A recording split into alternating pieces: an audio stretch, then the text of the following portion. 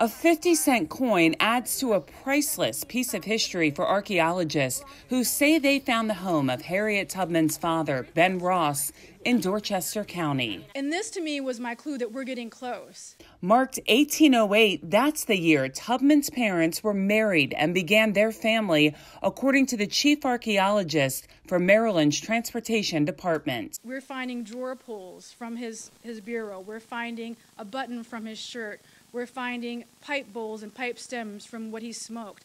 All that in this location. The location is a 2,600-acre site that was bought by U.S. Fish and Wildlife Service in 2020 as an addition to Blackwater National Wildlife Refuge. And just in time, as the river rises and valuable bits of the story were about to be lost forever. The property contains 10 acres that was left for Ben Ross in the will of his slaveholder. For several years, we believed that Mr. Ross harvested trees on the property and sold the timber. And the timber was then transported to shipyards by free black mariners. It's only the beginning of digging up evidence. What we know so far is we know where X marks the spot. We know where Ben Ross lived. That's the first step, and that was a big one. But now our job is to excavate more of that site to learn what he had in that building. How big was that structure? How long did he live there for? Tubman was born into slavery, escaped, and then returned to bring others to freedom.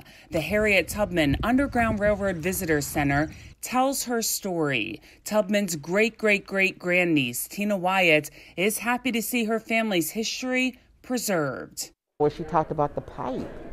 You know, I mean, that was so, I could just envision him with that pipe. Dr. Julie Shablitsky says the building was made of wood and sitting on bricks. Pieces of it were also unearthed. This was really the opportunity she had to learn about the wetlands and the woods and how to survive and navigate through here.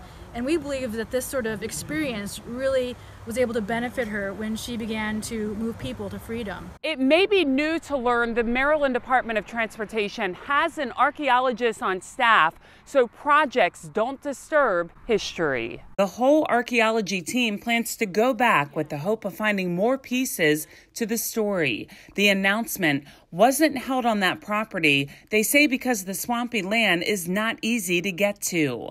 But eventually, they want to make it accessible to the public along with these artifacts. For Chesapeake Bay Media's Bay Bulletin, I'm Cheryl Costello.